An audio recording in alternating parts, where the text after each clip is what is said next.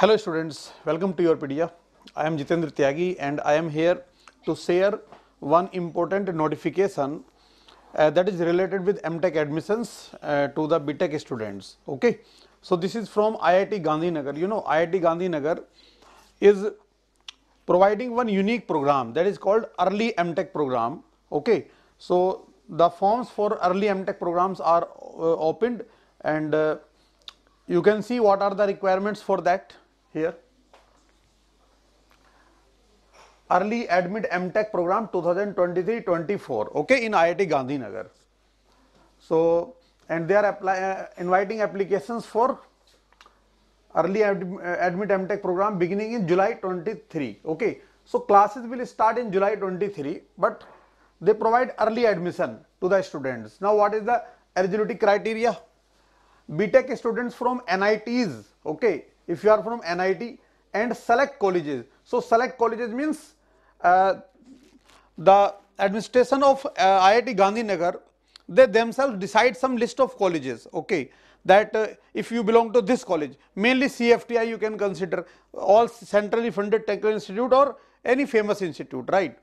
So, if you are graduating in 2023 and up to the result of your pre-final year, if you are among the top 5 rank holders, general, AWS, OBC, or top 10 rank holders in SC ST category in your department, okay, then you are eligible to apply, okay.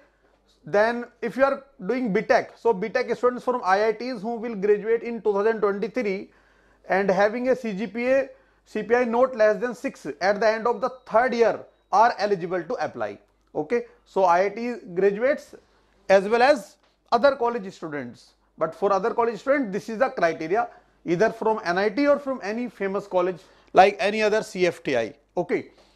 So now program highlights, GATE score is not mandatory for admission, okay. For this admission your BTech percentage, your rank, your college will matter, not GATE score, right.